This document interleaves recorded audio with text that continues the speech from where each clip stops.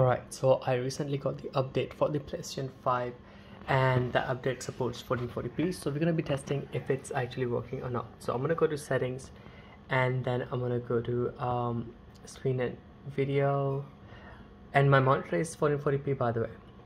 Resolution, it says automatic, so we're going to be switching to, oh there you go, we have the 1440p support. Let's see if it's actually working. Test output. Okay, now it's gonna be testing the output. Okay, it is actually working. I mean, I selected no, but it was actually working. So one sec, we're gonna have to test again. Okay, we're gonna have to click yes. Yes, okay. Right, there we have it.